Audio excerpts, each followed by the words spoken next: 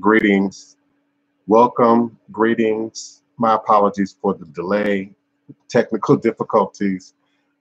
You are indeed now sitting live with the Divine Prince and always in archive at your leisure and convenience. Here on YouTube Live, my YouTube channel is Voodoo Thai, V like Victor, OODOO, T like Tom, YE, Voodoo on YouTube. I am Pan-African spiritualist, practitioner, author, and advisor. Elagoon Oloye Hoodoo Obeya Okur, sharing with you in all things spiritual, mystical, metaphysical, cosmic, evolutionary, revolutionary, healing, and holistic from a Pan-African Hoodoo world spiritualist perspective, understanding that all is truly and indeed a blessing. If you can just see beyond the veils, for it is all just an illusion and a test and one of the greatest divine mysteries of this life cycle. This is my constant prayer, my mantra, affirmation, reverberation, reiteration, and it is indeed my ever-living reality. It is crucial to the very foundation of my understanding, my teaching, my walk, and my works along this divine, all-blessed life path and journey. It is how I, the Divine Prince, make sense out of all that we're challenged with here in our daily existence on Mother, Father Earth, and it is my personal place of power and understanding. The place from where I begin, the place from where I lies and crystallize all my endeavors, understanding that I and I alone create and co-create my divine destiny, and I alone create and co-create my divine, all-blessed reality. And so it is. Ashe, Asheo, Ashe. This Monday, October 14th, 2019. I am indeed humbled, honored, grateful for each and every opportunity to share, to give. There's a saying that you have to give it to keep it. So indeed, if you have a gift, if you believe you've been born with a veil, if you believe you've been touched by spirit, note that it's not just for you. It's not a selfish possession. It's not a car or a piece of jewelry, for indeed it belongs to the creative powers of the universe. Olo Damare, Mawo Lisa, the Most High, by whatever name you choose to call him or her, it as the supreme being. But we, as God that walk earth, who must navigate not only spiritual dimensions, but also earth plane dimensions, must learn to balance our divine nature with our earth nature. It brings to mind the idea of trying to operate within many of these indigenous world traditional systems, to include ATR, but attempting to adopt them, if you will, for a more modern context. And the first thing we have to do is orient our head. If your head is not oriented, no other part of your body can and will be oriented. And so we first must orient our head and be clear about our understanding about the origins and the truth about what voodoo is, what animism is, what ATR is, and how that was first birthed into creation, but then how it has manifested over the centuries, if you will, and how we now are attempting to apply and utilize these forces in a present setting. Before my schedule got tied up, I had every intention on coming in and doing a show. And I'm going to some degree bring that show today, where we look at animism. Animism. Before we start debating paganism and voodoo and witchcraft and leukemia and the like, we must first understand root words, root traditions, root teachings, root beliefs that are unifying not separating as it relates to voodoo worldwide. We then have to look at history and geography and the differences, the changes that were made within these traditions, being encaptured into enslavement and brought across the mighty waters, if you will, of the Middle Passage. We now have an animistic indigenous tradition that now has an organized system appropriated onto it. And some of the symbols of that appropriation show up in Haitian voodoo, show up in Dominican voodoo, show up in Lukomi and Santeria, and how we have now amalgamated, syncretized the tradition to match not only our present day usage, good or bad, but also the other forces that are now at work. Commercialism, appropriation, and all the other forms of bastardization that take place as it relates to the traditions. So for instance, some of you are acknowledging Legba today because you've read it in many books, because it's Monday. And again, I'm here to share with you and reinforce with you that that was something created out of pop culture, botanica pop culture. Indeed, botanicas, we need our botanicas. I utilize botanicas. We all, to some degree, utilize botanicas.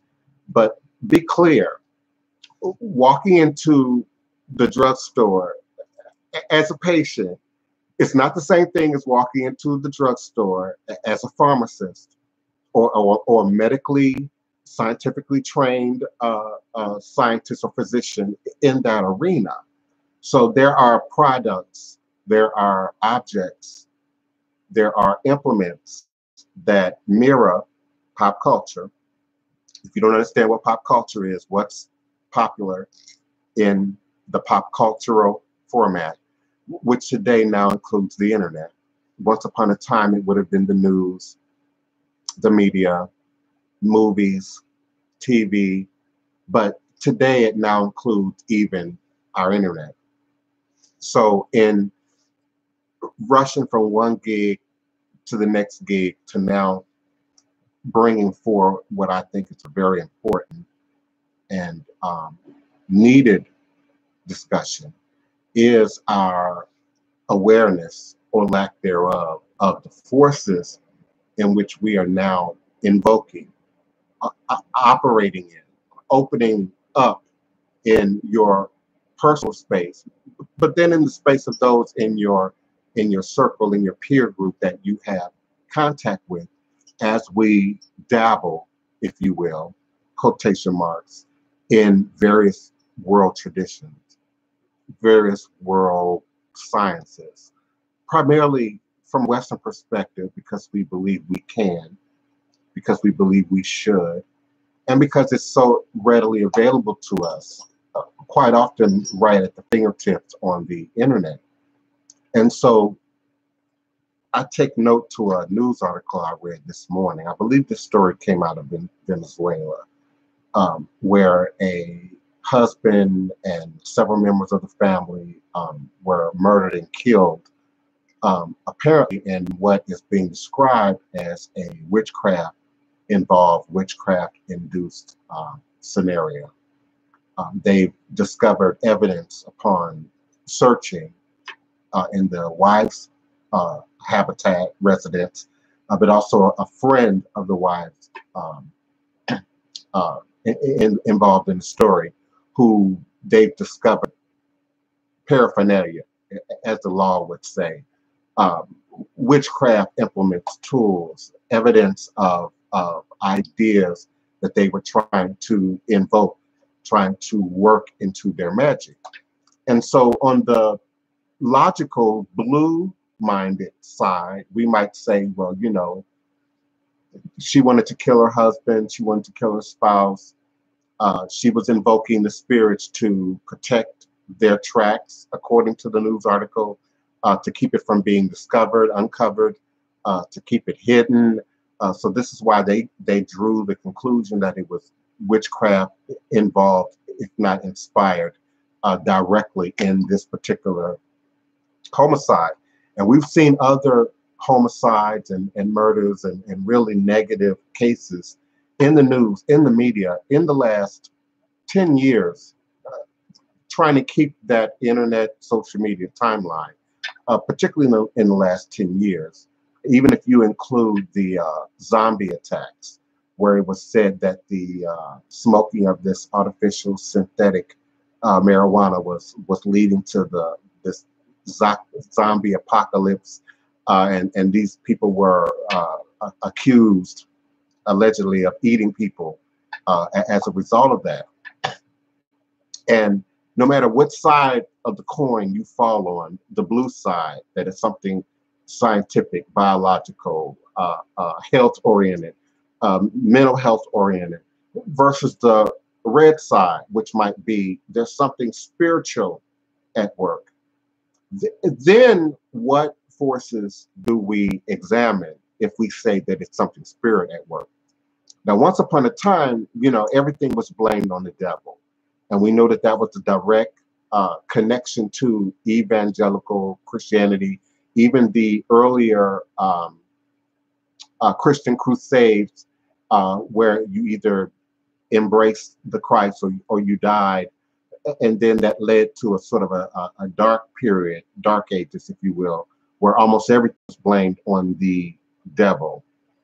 Even in our historical study, we can correlate many of the manuscripts that we can look at that speak about witchcraft, the binding of angels and demons to do the work, the chores, the bidding, if you will, of the proficient practitioner.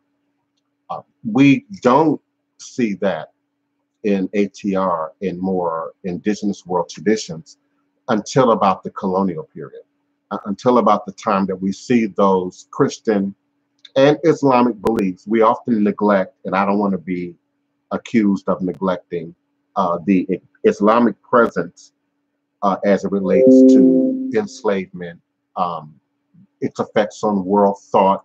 Our very numbers are Arabic, so we can't overlook as well and I often say that they're the flip side of the same coin. Judaism, Christianity, Islam, to a great degree, study their books, study their authors. To a great degree, it's an argument over a very particular position in the world. But when we begin to examine indigenous cultures, first it's approached by your archaeologists and your scientists at a very different way. And then how that shows up in our books, we then have to examine that in the process. But the idea that good and bad, good and evil, right and wrong, is somehow very specific to Christianity, or that triad of Judaism, Christianity, and Islam, is really an incorrect assumption on how the indigenous world view spirits. Indeed, Africa didn't have a devil, for instance, or Lucifer, for instance. But for sure, they have devils, and they had jinns that are well documented, particularly when you go into specific ethnic groups within the tribes and the families and the bloodlines that many of the voodoo-oriented traditions come from.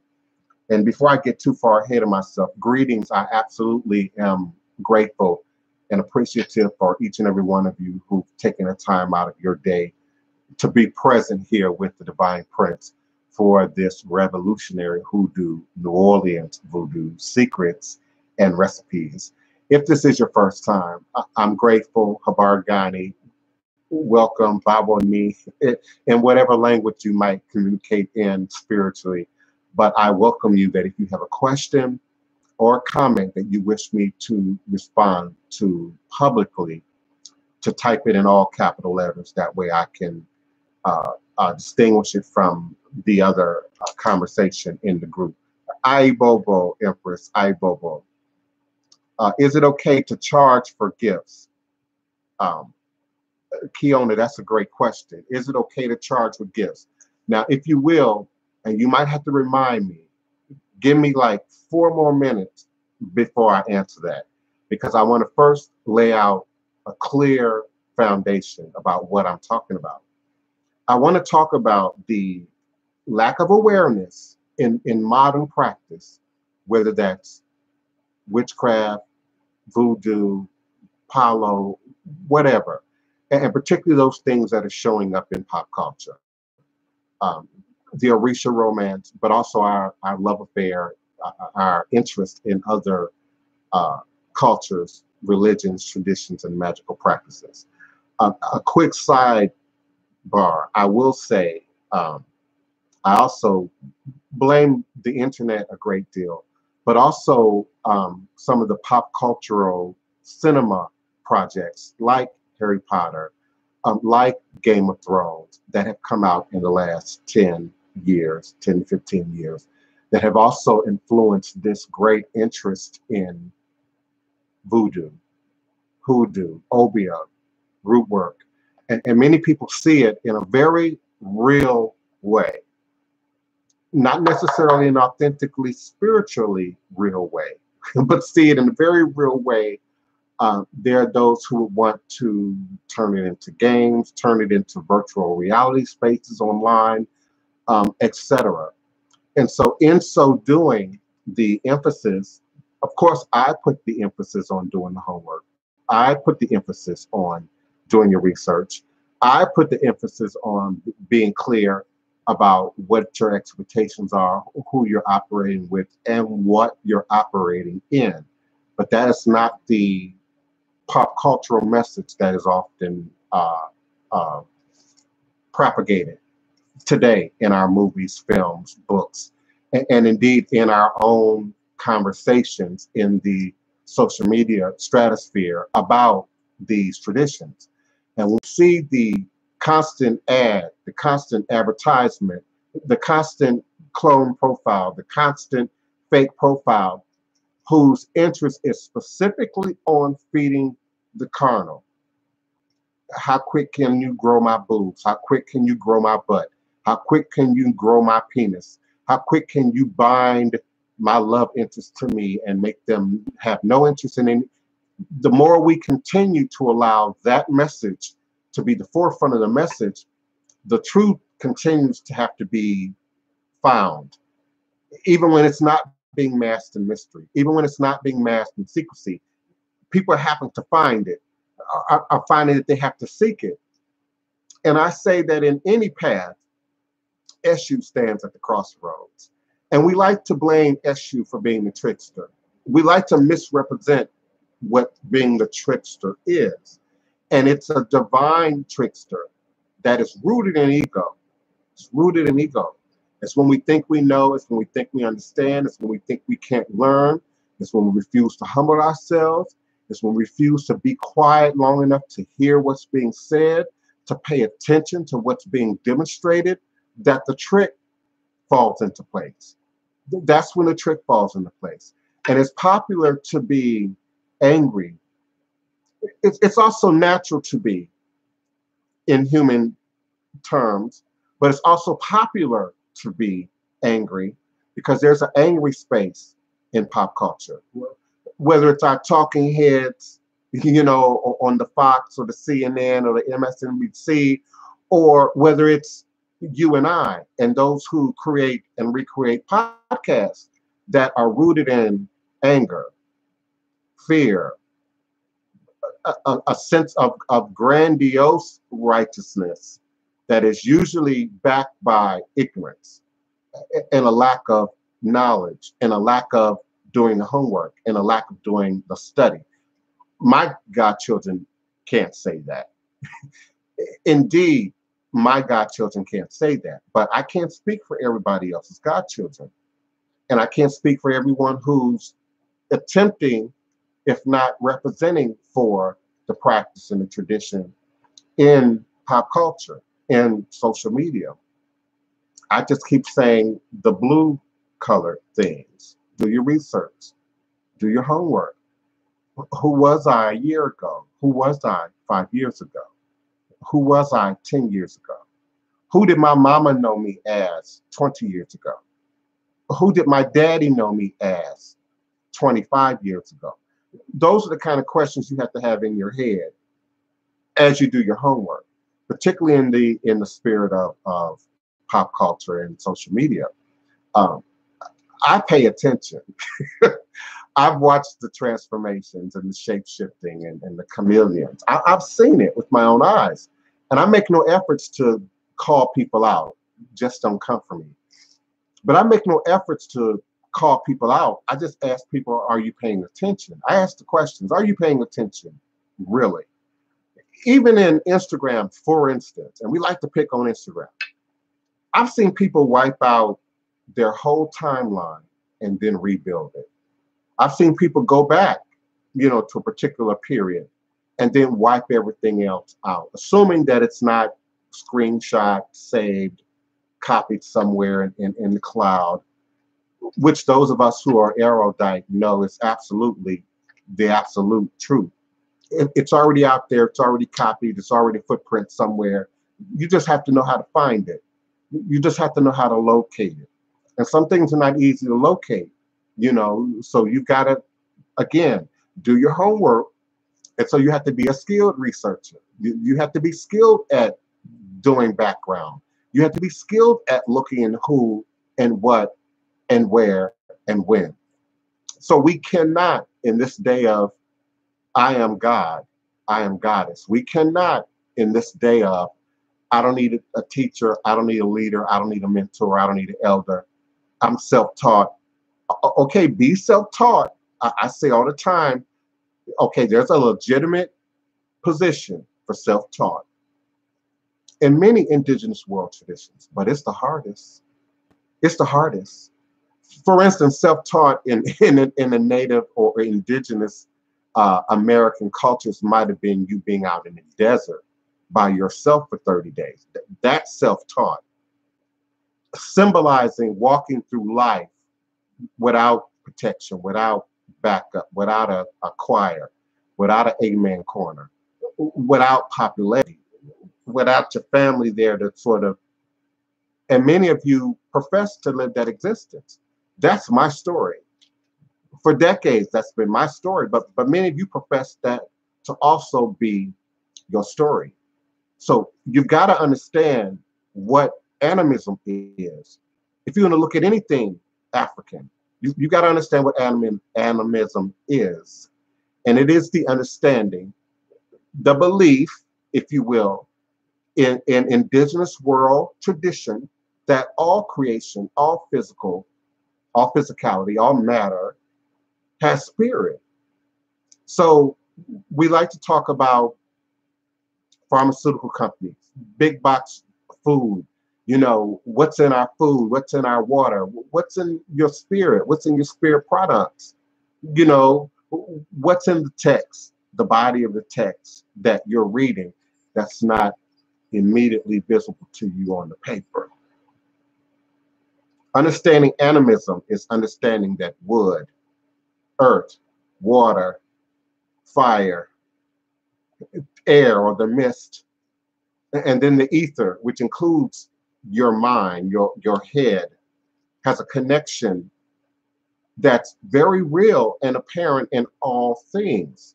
So it's in your paper tarot deck, it's in your gemstone ruins, it's in your palm nuts, it's in your cowrie shells, it's on the paper, it's in your Word document, it's in everything.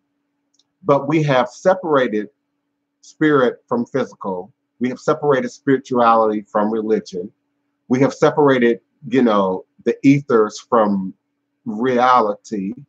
And so many are walking through life segmented in your understanding. And when you're segmented in your ori, in your head, in your understanding, everything else is segmented. Everything else is segmented. Understand what quartz crystal is and how it works. You can shatter a perfected point. This is a quartz point. You can shatter it, but each piece contains the mother lode. Each piece contains the DNA code. Just like They can scrape your blood, scrape your body fluids, etc. And provided enough is there that has not been destroyed by anything unnatural, they're able to then repiece together an algorithm.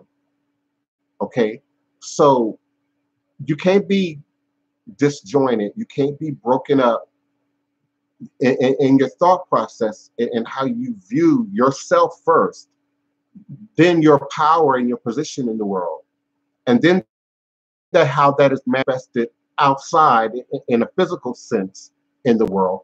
First, energetically, because they don't always show up first physically. People see you and they either smile or they got that.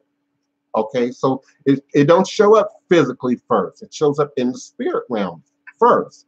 So understanding that there are things in nature that aren't necessarily for you, that aren't necessarily positive, that aren't necessarily healing, that don't necessarily have a purpose that we can quite understand, is how many of us are going about interacting in the spirit realm with many of these spirit practices and traditions. And so we're opening up doorways, portals, energy, jinn, thought forms, if that's somehow a safer word for you, that are becoming a part of your reality, that help to feed that recreative process that I talk about, our ability to create and recreate our reality with our tongue. We have made fairies and gnomes and angels somehow passive. And as we enter this Halloween season, even witches, vampires, werewolves, ghosts, have a pop cultural nature to them that has to be sellable, that has to be marketable, that has to be able to be on the shelves down low where your toddlers and your young people are. Understand this is how things are being sold to you so that they can see them and pick them up and run and say, mommy, daddy, grandma, grandpa, buy me this. So we've got to be clear about the reality of jinn, of demons, of spirits, of negative forces that set themselves up in degrees, because some of them set themselves up in your food, in your elementals, in your water, what you drink, what you're taking in physically. And then others set up in other areas of your realm of reality, because we aren't just biological, we're energetic, we're spiritual, we're emotional, we're many other components. And so those of us who think we're too tough for that, got too much armor for that, too prayed up for that, that's what temptation really is in world religions. So then the spirit forms find a way to get at you where your weakness is. And the spirit world knows your weakness greater and can see it in a way that humans often can't. We can mask for humanity. We can mask for each other. We can look happy when we might really be sad. We can show up for the 9 to 5 when you really might be counting your bills. You might really be worried about, what's going on with your child at school. And this Western culture forces us to be artificial, forces us to be fake, forces us to somehow mask the truths, the reality, that we got razor bumps and that, or stubble, or that we might be in front of 100-watt bulb that, whether it's on set or in your podcast, that might reveal impurities in your skin, but then there's a literal and a figurative to all spiritual truths. So there's that literal thing that we all do to sort of cover up, mask. You wear your tie if that's required at your job. Certain clothes they don't let you wear, in your workplace, etc. But then there's those things that we mask spiritually and try to hide spiritually and try to make up for and cover for. And so as humans, That's something we all experience. That's something we all grapple with to some degree. But to then invite that in at the spirit level is a whole nother thing. Whole nother thing. So we now don't identify greed, lust, envy, as somehow spiritually rooted as we once did. We now somehow see them as maybe character defects. We say the haters, haterade, but we put that in a context that's like it's a flaw. It's something that's not unique to all humanity. But we don't, as we once did within the bodies of these traditions, look at them also as forms of energy, as powers that can set themselves up in items of clothing, which create envy, jealousy, animosity. It isn't just, I don't have that and I want to desire that too, because all humanity says, I don't have that and I wanted to desire that too. But then some of us decide to work or get an education or find other means to acquire access to before we go to the straight shortcut. Forgive me, beloved. I know I said give me 4 or 5 minutes before I answered your questions. Charging for your gifts. It's really interesting how we place value in Western culture. Not you, beloved, this is my attempt to answer your question, versus how we place value in indigenous world culture and tradition. Think about an indigenous culture who doesn't have paper money, who doesn't have coins, who doesn't have to pay for their water, who doesn't have to pay for their housing, who can go pick their food off the vine, go harvest, the calf, the goat, from their flock or fleet, who doesn't have to necessarily pay taxes to the city, the state, the government, etc. And at least not in the Western way that we view that. And then think of how these connections with nature, connections with spirit, connections with power would have been formed originally. So you might have been the pot maker. I might have been the metallurgist, worked with your metals.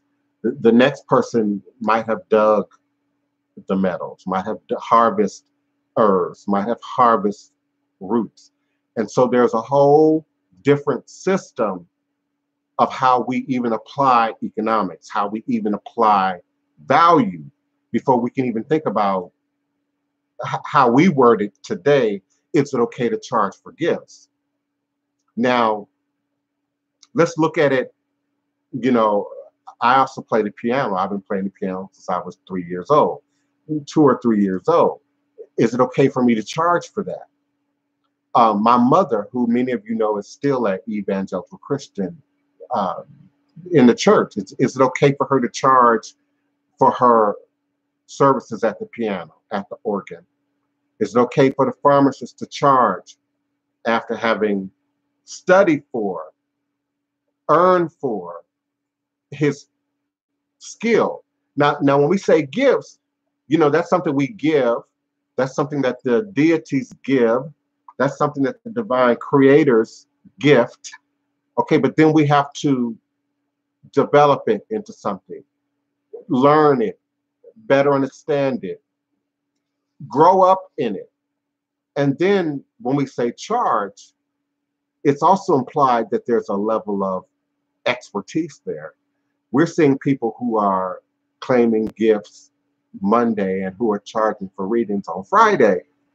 We're seeing people who are claiming, they were born with gifts and never thought about it, never had a place or position to explore them. And now they're at a particular crossroads in their life, and on the next day they're charging. And so we got to be clear again.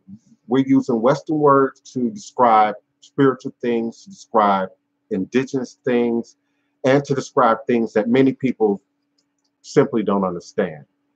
Um, and don't understand even in the manipulation of the cards, even in the manipulation of the gemstone, even in the manipulation of the cowrie shells, still don't really understand. If that were the case, our whole idea of integrity would be different in the community. Our whole idea about what we would allow to be, made a sacrilege, what we would allow to be sullied, much like many of you guard your politics and guard your religion and guard your mama and guard your favorite football team. We don't seem to apply those same rules when it comes to spirit and spirituality today. And I'm here to say it's a trend, but it's temporary, like most trends. It has everything to do with availability, technology, awareness, or lack thereof, but availability of instant awareness. I can Google certain things that I have no knowledge of and speak and teach about them tomorrow or the next day as if I do. And that's why I say, even in the selling of gifts, it's okay to sell gifts, but I would check the footprint. If I wanted to, I would check mine, and then as if I were one who was seeking out, I would check theirs. It's a two-way street. I had not only one deck of cards, several deck of cards for well over 20 years before I ever used them to provide a service, and absolutely before I used them in terms of charging money. So there's a point of integrity that has to be considered there with the question. And I appreciate the question, particularly in the nature of the day. Greetings, each and every one of you. I certainly do appreciate you for being present. Forgive me for leaning in, but I had to see what's being talked about in the chat that I may have missed and or overlooked. I don't intend to miss or overlook anyone. Are you wrong for calling on certain jinn for help? Absolutely. Traditionally in ATR, you don't call on jinn to assist you in anything, any more than you would demons to assist you. Now, having said that, that's exactly what goes on at many degrees and levels of witchcraft. People who are operating in Christianity, for instance. I have a member in my family who was a hardcore psalmist, if you will, for many years before she sort of made this change. Psalmist. She believed in the power of the spells in the book of Psalms. She burned candles. She applied roots. She applied powders. She laid down tricks, utilizing the book of Psalms. And would today assert that she's a Christian. So I had the same conversation with a beloved yesterday. We first have to be clear that in the world of demonology, in the world of jinn, there is absolutely light and dark, good and bad, useful and not useful. And there are rules to it. There's protocols to it. But the idea of just invoking jinn, just invoking demons to assist you, to do your bidding without payback, without recycling, even in the native, I keep saying native when I mean indigenous American cultures, there's an understanding that you don't take from nature, you don't take from creation without giving back. It's a reciprocal process. And many, vegans, vegetarians, green earth individuals would say that's a problem with our relationship in Western culture with nature in general. We see it as a resource for our use, our abuse. We see it as an abundant resource that has no end, that has no beginning. So we can use it, waste it, use it for really foolish stuff that ends up in the bottom of your sea or bottom of your ocean. And so we are now applying those very same ideals spiritually as practitioners when we attempt to come at these traditions in a Western context. All of us live in a Western context. Let's not argue about that. If you live in 2019, if you're in the UK, if you're in the US, hell, if you're in Nigeria, you're living in the Western world. You got cell phone, you're watching me on some internet, some form of technology. Maybe you drink Coke, maybe you drink Pepsi. You know, you're in it. You wear gym shoes with somebody else's name on it. I can remember the day, me and Tony were talking about this yesterday. I can remember the day that I threw out all my Western clothes. Completely just went through like a tornado, like, oh yeah, threw out everything. Jeans, slacks, ties, t-shirts, everything. And I was a little butt naked for 60, 90 days. You know, I had the 2 or 3 dashikis that I had. I had the 2 or 3, you know, Hindu pants, you know, white pants that you can basically wear with any indigenous, African, Indian, Islamic attire. A lot of the Islamic attire you see is being produced in India. A lot of the African textiles are being produced in India. But I'm talking about from a cultural perspective. I can remember the day, the hour that I threw out everything. And it's symbolic of obviously an inward change showing up on the outside. But it's also symbolic of an inward change that can't be masked with any costume, with any attire. And that is the idea that we have to first get rid of what we think we know. And that's a place of vulnerability for most humans. Getting rid of what you think you know, even if it's not in the presence of someone else, even if it's not, you know, with your mama standing over you with a belt, even if it's, you know, not in the classroom with the teacher, you know, outing you for what you may or may not know. I'm talking about an inward process that has to happen where you have to, one, be willing to be absolutely truthful with yourself.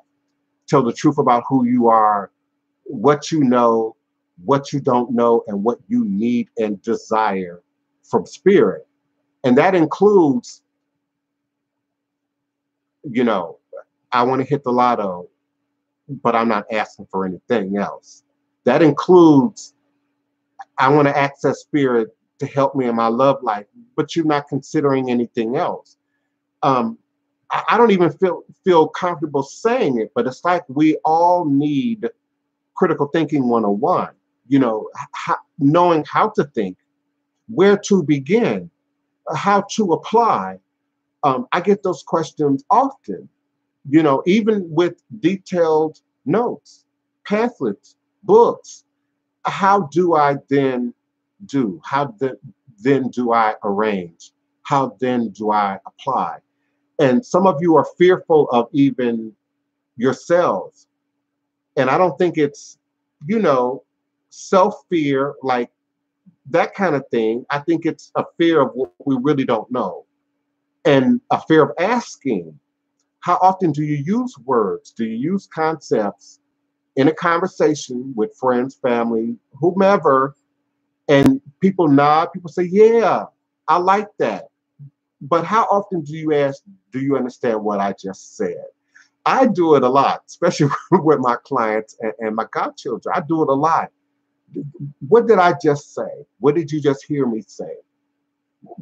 Yeah, it's a therapeutic way of communicating, but it's also a way of getting to clarity about what's being asked, what's being said, and being sure you understand the response.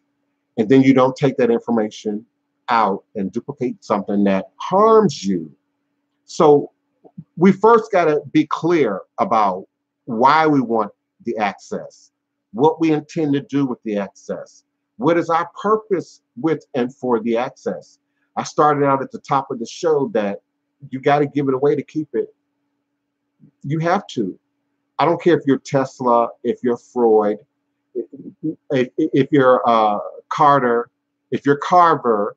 Let's name some black scholars and some black inventors. I don't care who you are. You have to give that away to keep it. It's more power. It's more knowledge. It's more voodoo than any one person can contain in their head if it's real voodoo. And many of you have a misunderstanding about Ashe, Alexa. Ashe. Ashe is a universal energy that's shared. It's not owned. No one owns it. No one can buy it.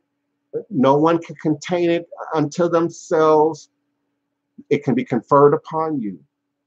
It can be transferred, shared, but it's a collective thing. There's no isolation in this. There's no isolated witch. There is none. That don't really exist in ATR.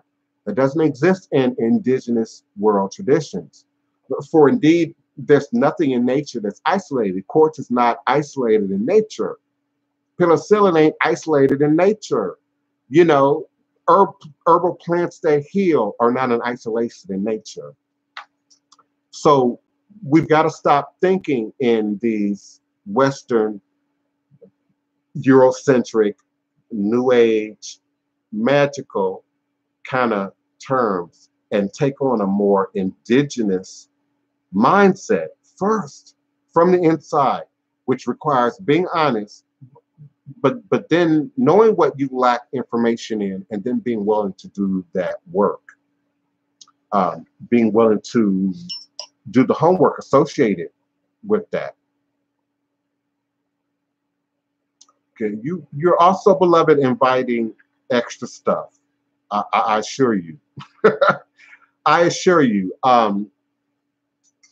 Again, even if we look at it in terms of nature, jinn, elves, fairies, gnomes are universally associated with nature. The plant, the grounds, the ability to shapeshift, which means turning into various physical forms. We don't associate them as we do angels, Orisha, even ascended ancestors who then impart wisdom to us, who then impart knowledge to us. It's a very dangerous game, and we see it all the time. I have a very popular video about tarot cards and how tarot cards themselves, because of the wood nature, because of the paper nature, paper meaning something that has been clearly manipulated and handled by a human, and in the case of commercial tarot cards, by many humans, unknowns to you, and so they carry and hold and contain a different level of energy than your quartz does, than some of your other implements, minerals, metals, and tools do. So there's absolutely a hierarchy and an evolution in the spirit realm that's not taught in the West. That's little understood in the West. And it's a dangerous zone. And I would say, though the awareness of it is limited, the effects of it are great. If you can envision the common cold, if you can envision the flu, if you can envision salmonella, hepatitis, Ebola, and you understand and you take measures of protection and caution and hygiene and cleanliness as it relates to that on the physical, biological, chemical level, then why don't we do that with witchcraft? Why wouldn't we do that with voodoo? Why wouldn't we do that with spirits? And sometimes the easiest spirits to attract, to draw, to invoke, cause the most damage. Cause the most damage. Those that take a little bit more work, like Oshun. Many of you have a love affair with Oshun, Orisha romance with Oshun. Oshun is the most difficult Orisha to work with. You ask any qualified Ifa Orisha practitioner, ask any native-born Nigerian who's operating in Orisha, they're going to tell you Oshun is the most difficult to work with. But many people claim connection to Orisha, claim connection to Oshun, claim favor with Oshun, claim to be the children of Oshun, you know, and it's all smiles and laughter and, you know, honey and gold and breast assists with alekis dripping, and it's really not authentic to Oshun. The color yellow is not even authentic to Oshun in West Africa. So we've got to be clear about this idea of doing things authentically, originally, indigenously, correctly. And correctly is a relative word because it's correct specific to the system in which you're operating in. So the idea of Catholic saints might be correct in Haitian Voodoo if it's applied correctly. The idea of Catholic saints might be correct in Lukomi if it's applied correctly. The idea of mixing and matching and throwing together, and you hear me say that and you think I'm talking about the outward stuff. I'm talking about the stuff that some of y'all mail me with, ultimately call me with, ultimately need a reading for. I'm always intrigued by readers who need readings. I'm always intrigued by that. No judgment, but I'm always intrigued by readers and psychics and neurologists and, you know, I'm just intrigued by it. And for me, I have questions. It's my wiring. I'm a Labor Day Virgo. I got Asperger's. It's my nature. It's my wiring to question. I'm more blue than I am red. I am. I really am. I'm more left brain than I am right brain. You assume that psychics, spiritualists, artisans, creative people live in the air, live in the ether, and completely operate from their right brain. And things have to make sense to me. Things have to, the magic has to line up with the math. The magic has to line up with the math, with science, with the understanding of minerals, with the understanding of geometry. They have to line up. They have to make sense. And in order for you to call it spell, to call it a ritual, then there has to be some consistency to the formula. It's not, I feel, oh, it's not a gumbo like that. It's not a gumbo like that. It's not. It's not.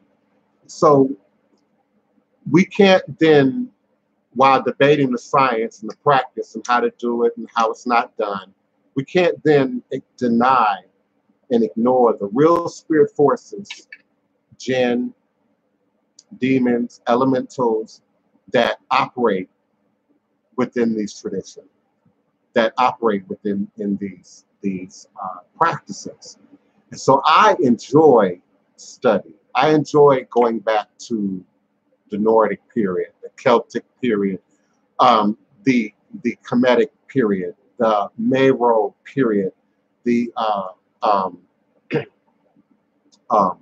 various schools and locations, scholarly schools and locations throughout the world, and delving into what's not on page 1 of your Google search. I'm on page 50 of the Google search. I'm on the last page of the Google search. I'm deeper than what's being paid to be pushed to the front and what's being overutilized that's showing up in the front. That 7-day calendar is overutilized, and that's why it shows up so frequently, so often, so early on in your search engines, to the degree that many of you think that that's real and that's legitimate. And it's not. We operate on a 4-day calendar in West Africa. So we've got to be clear about intentions, motivations, not just of your frenemies and your haters and your fake Babalawos and your fake voodoo practitioners and fake readers, but also at a much deeper level than that. And are we tricking ourselves with greed, with laziness, with gluttony, with a lack of interest, with a lack of desire of really doing the work? SU only has to move one piece out of position to confuse you. The SU only has to move to the left, turn to the right, twirl, Ibarra, to twirl, to spin, the one who spins. And that's at the root of many of the names that we identify SU with, is spinning, turning. So the idea of the trick is often just sleight of hand, sleight of hand. And we sleight the hand. You know, we watch the magician on, you know, the talent show, the popular talent show on TV right now. You know, and we watch the magicians do their thing, but are they really tricking us? Is the illusion about hiding the truth? Or is the illusion really about us just not seeing or paying attention and taking note of what might really be in front of us? And so when we go back in time, back in history, back to what your great grandmama and them thought about demons and jinn, what your ancestors believed about demons and jinn, then we have to look at shape-shifting and even alien technology. I keep promising I'm gonna do a whole show just on alien technology and voodoo. Now I know it's a lot of alien technology shows. It's real popular on TV right now, but I want to do one specific to alien technology and voodoo. So I'm not going to digress. But some of the things that the ancients saw and witnessed and documented that have now, under scientific scrutiny, either been proven to be much more mysterious than what we previously know, or have been uncovered to be either untruths altogether or just illusions of truth. This is the realm that jinn operate in. And jinn, beloved, will absolutely present to you what you want, what you think you need, what gives you, you know, the most immediate gratification while binding you to a higher debt, binding you to a debt. First, that many people go into this not understanding. Even if you read the European witchcraft books on how to bind demons, how to work in magic circles, occult forms, they tell you that there's an interchange that goes on. And these demons, just like Orisha, like certain particular foods, like certain plant life, like certain liqueurs, like certain combinations of products, you know, mixed together, you know, combined, formulated into other things. And so, yeah, you have to be real careful with that. I don't personally suggest it at all, particularly for people who aren't well trained, well knowledgeable. I know y'all don't like to hear the word initiated. Well trained, well knowledgeable, beyond the master's degree, doctor's degree level study in your astrology, in your numerology, in your tarot, etc. That's what makes your gifts shine forward, come to the surface. Gives your gifts indeed a valuable, marketable, valuable in the world context. Even in ancient world, your kings, your queens, your royal courts, your royal houses had paid spiritualists, paid astrologists, paid numerologists. But pay in ancient world would have been my housing, my food, my drink, my clothing, a team of people to help me to maintain my garden. Who does that today? And when we look at religion, the Catholic Church, the Protestant churches, the Baptist churches, the evangelical churches, the mosque, the temples, the synagogue, who pays for the brick and mortar, who supports the teams of people who do the building, do the creation. So when we talk about our gifts, there are shortcuts being made today because of the internet. There are too many shortcuts being made between the light coming on and people deciding that they somehow need to be offering a gift and charging money for it. I also ask that you in your research look at them. So many of these public profiles have fake pictures, glossy photos, you know, with no footprint, with names with no footprint. Even in the offering of gifts and skills, I use my real name. I use my real name. I'm not using a username. I'm not Truth Light Goddess Seeker. I'm not Magic Card Reader #2. I'm using my real name. So all of those things matter. All those things matter when we're considering something as life and death as your health, your spirit life. It says life and death is your health, right? The flu, the cold, the Ebola.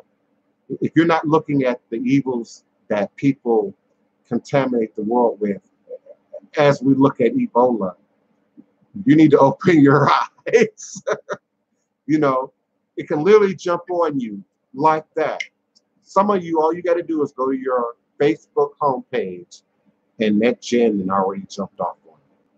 Just read some of those posts, particularly those posts that are designed to get under your skin, get in your craw, designed to get likes, designed to get as many angry faces as possible. We say, oh, that's just a social media game, but that's how gin work. That's how gin work. So, you know, you're sitting at the bus stop. I'm gonna use that as an example. I haven't rode the bus in years, but I'm gonna use that as an example. You're sitting at the bus stop. You on your way to your job, they on their way to their job. Brother's reading the newspaper, and he starts talking about the game.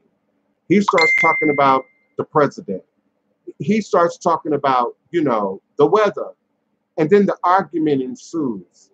And some people smile, hey, have a good day. You are on to your destination.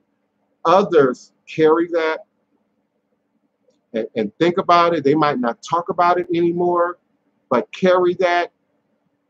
And that energy is now inside you. And then others take that in like the cold, and then you got to sneeze. Then it's got to come out. And so now you're on your blog post. Now you're on your Instagram live going off, you know, about a particular person, place, thing, or event. And you've been a part of a gin interaction. You've been a part of a gin exchange. And you might think, well, hey, you know, I had an hour with it and I let it go. But now you've passed it off, quite possibly to friends, family, children, co-workers, etc., stranger, without even being cognizant of it. And in the scheme of pop culture, sometimes people post stuff because they want the response, they want the exchange, but man, they're also carrying energy with that. All you got to do is watch 1 or 2 episodes of Iyanla Vanzant to know that these reality stars are carrying that energy at a much deeper level than what they're willing to readily admit or speak to. And so we in this culture say it's mental health, say it's emotions, say it's just my feelings. I was in my feelings. We might make up excuses. Well, I was high, I was drunk, she pushed me to it. But we don't say the devil made me do it anymore. I think that went out of style in the 50s with Flip Wilson. We don't say the devil made me do it anymore. And we don't think or assume it anymore, even with the prevalence of spirit activity, even in pop culture. From the charm, from I'm trying to go back as far as I can in time. Bewitch, the monsters. So how far back am I? The 50s, the 60s? You know, Bewitched, the monsters. You know, the other family that tried to copy the monsters, the Addams family. You know, the idea has been coming at us sooner than the last 5 years, earlier than the last 10 years, earlier than the internet. But it has all changed now with the invention of the internet, social media, and the new dynamics, the new doorways, the new portals that now have been added to Pandora's box. So we've got to be clear about spirits. How do you know it's a Orisha and not a Jinn? How do you know it's an Orisha and not a demon? How do you know? How do you know? We're embracing things too fast, too quick, too soon, too all get out without paying attention. And right now, there are too many things going on within our community, within these circles. When I look over, I'm looking at you all in the chat that are happening that we all are aware of. And you want to act like Jinn aren't real? We want to say, oh, that's bad character. That's not Iwa Pele. We want to say, oh, well, that's just a bad person who goes in and kills up children, kills up family, shoots up the place, bombs up the place. And we're still wanting to look at bad actors in bad religions with bad beliefs, with negative ideas, and not consider the portals that have been opened as we have this leisure, this freedom to experiment, if you want to use that word, to dabble a little bit, to get a couple of books and try a few things without real serious commitment to it or any real serious study into it. So we got to talk about Jinn. We got to talk about embodiment of spirits that enter the body. And some of you ain't that too long coming out of your Christian experience. I know you. Some of you are not too far out of that. So the idea of the embodiment of spirit ain't too far removed from your consciousness. You say the Holy Spirit, but you're also open to many more. And many of you are picking up many more in these churches, in these synagogues, in these temple spaces that you are equating to the environment, the people, a particular personal interaction that you had with a particular person, place, or thing that broke down or didn't go right. And now, particularly if you're keeping a journal, a grimoire, that's what a grimoire is. There's a pattern here that you're not willing to see, and the spirit might be on you. The Jinn might be with you. And when the same situation happens enough times without changing the position of the pieces on the board, without spinning the board, hell, without kicking the board over, then you have to then look at self. Look at self. And sometimes there's Jinn interaction going on, demon interaction going on. So we got to be clear about what we're doing, my friends, our family, my loved ones, as we continue our journey into ourselves, as we continue our journey into better understanding.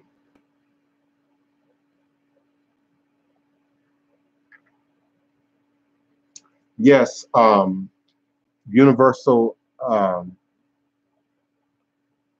You should have typed that in all capital letters.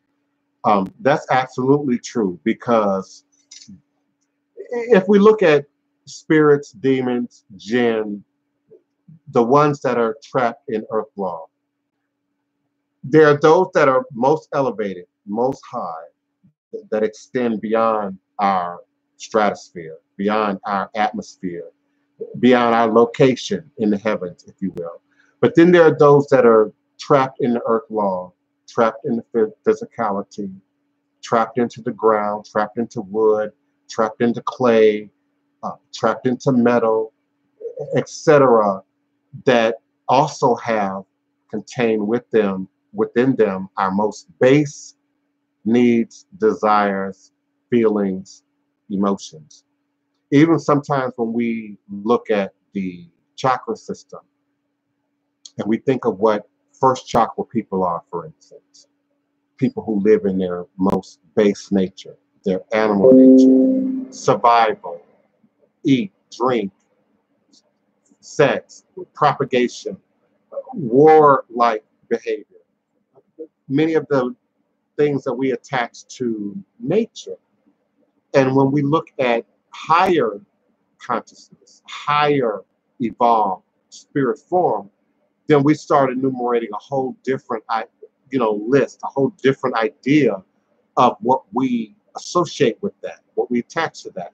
So indeed, there are people praying in many religions, and their prayers are being answered by earth gravity-based deities, jinn, demon, spirits that are trapped in earth proximity and are not evolved and do resonate. We say lights resonate with lights, that do resonate. So there are spirit of gambling, for instance, that all gamblers have a way of tapping into, are sensitive to, are open to, that some of us just aren't open to. And I might go in a casino 3 times out of a year, usually with a tourist or somebody from out of town, and we go and we eat the lovely buffet, and play $10, $20 in a machine, and I might hit well, but I'm done after my $20 and I'm out of there. So you might say Lady Luck, you might say the Jinn, you might say the Orisha, blessed. But if you don't have Iwa Pele, then now it's a mess, because if you're in there and your only interest is feeding the spirit of gambling, that's different than you and your mama and your cousin and your husband hanging out at the casino. It's a great time. We go, you put $20 in and you healthily, just like we don't over medicate or shouldn't, just like we shouldn't self-medicate, but we do. So it's the same thing in spirit. If you are of Iwa Pele, good character, balanced character, then Lady Luck and all of her sisters could be standing around you. You're not going to put your $20 in there and win, and then put all your winnings back into the machine. Now you're talking about a jinn, if not an addiction. Now I know I'm stepping on some toes. I know it's people watching now, maybe even in archive. You might gamble, you might play the number, you might do scratch offs, whatever. But if you're spending your rent, you're spending your food money, you're spending your kids' money, you're spending your gas money, if you're going into debt, you might have an addiction. You might have some other mental health thing happening, and there are experts for that. But you might also be dealing with a jinn. So there are mojos, tricks. People buy to win the lotto, get great deals of money, win at the casino. A common request for many qualified practitioners is, help me win the lotto, help me, win a large sum of money, etc. And there are indeed ways to access that, but it's not separate from your karma. It's not separate from Iwa Pele.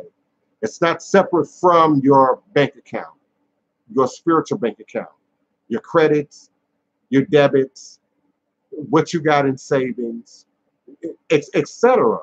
All of those formula come into play when you start asking spirit, asking God, asking goddess, asking Jinn, asking Orisha, asking demons to do very specific things.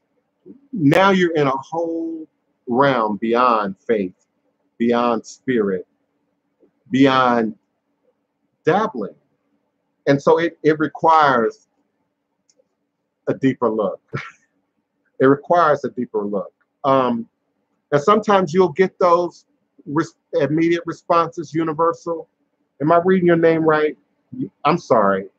Universe? Univereal? I hope I'm reading your name right. But I'm saying universe when I'm this far from the screen. Yeah, their prayers are being answered sometimes by forces other than what you would like. Some of you are praying to your ancestors, for instance. And so some of the blessings, some of the negatives that are happening, because some of you do things in the exact opposite. While some of you are saying, you know, I'm working with the Jinn, the Orisha, the spirits, the ancestors, and it's helping, and it's working out, and it's beneficial.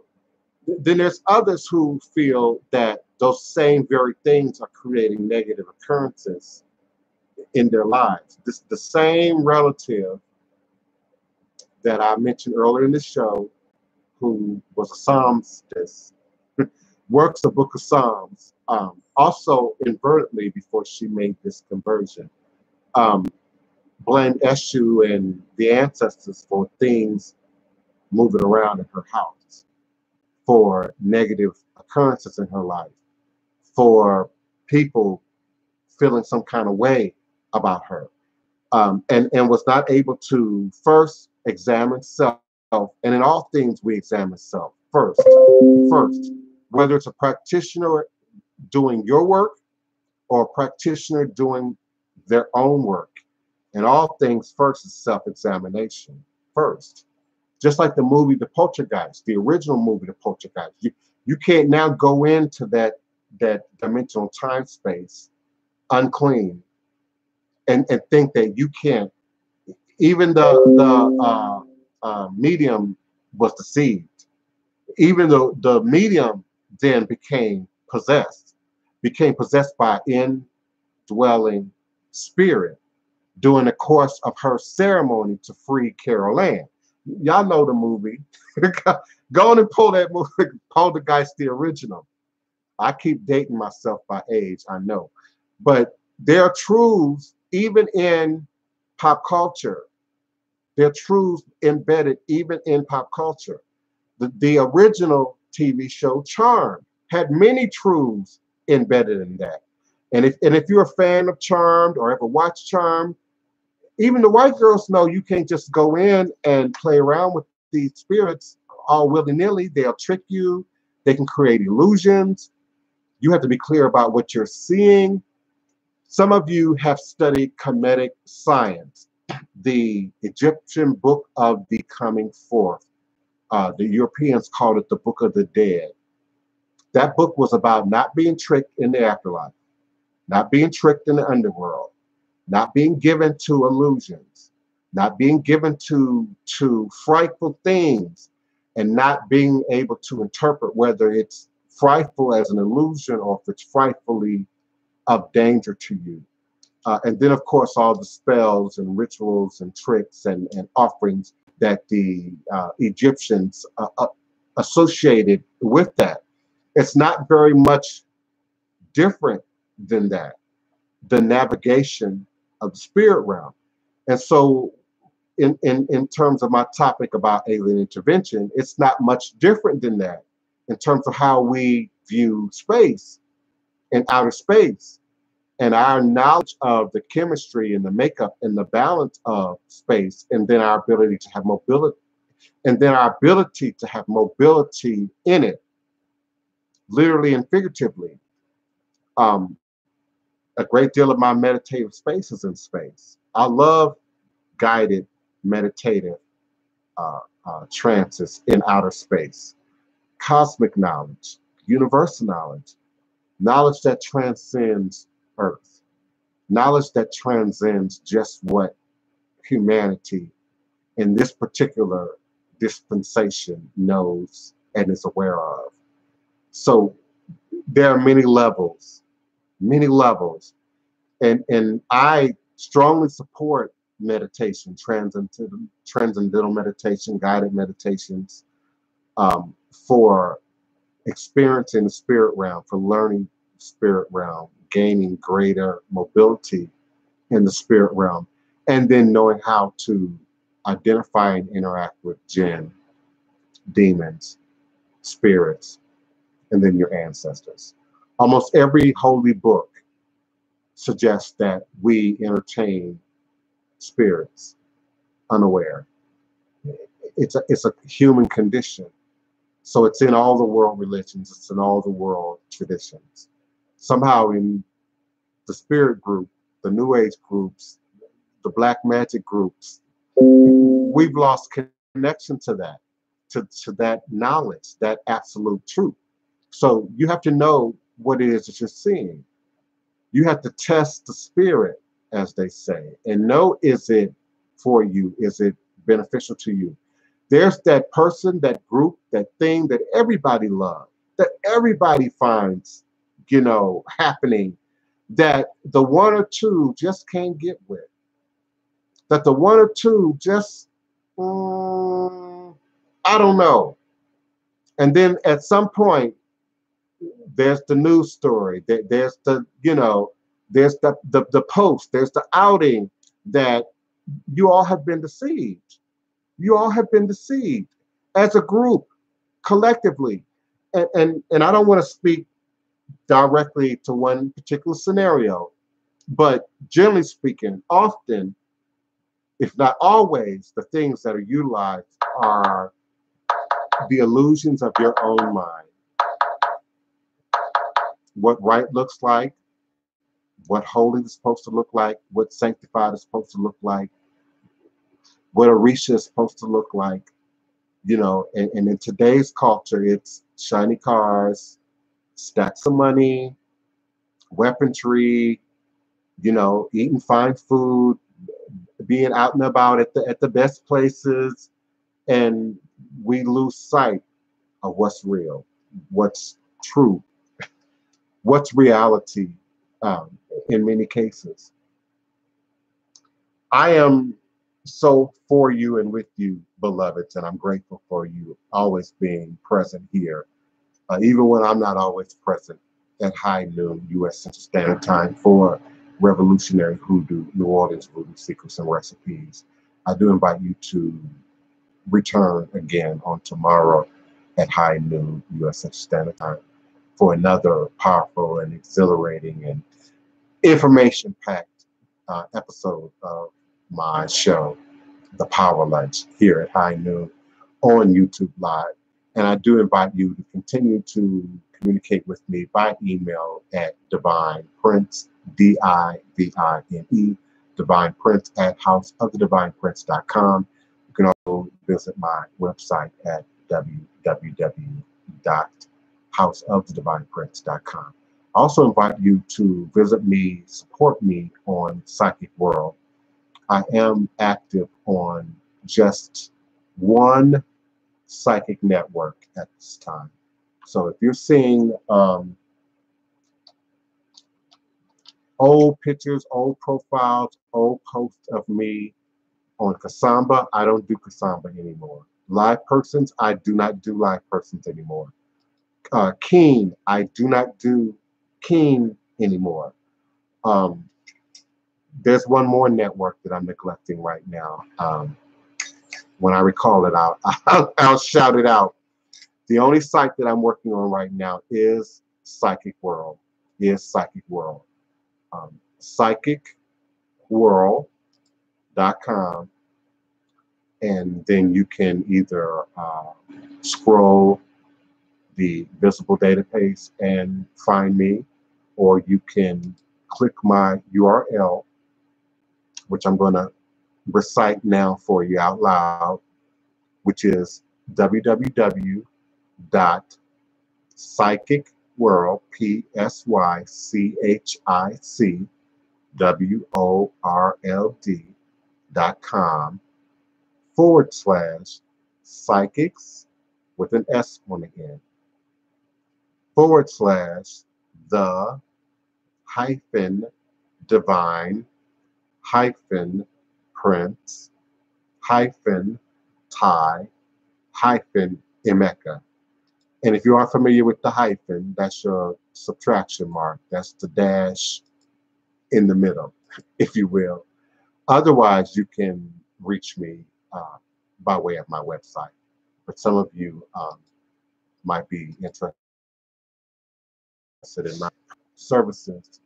Psychic World is a per minute service site.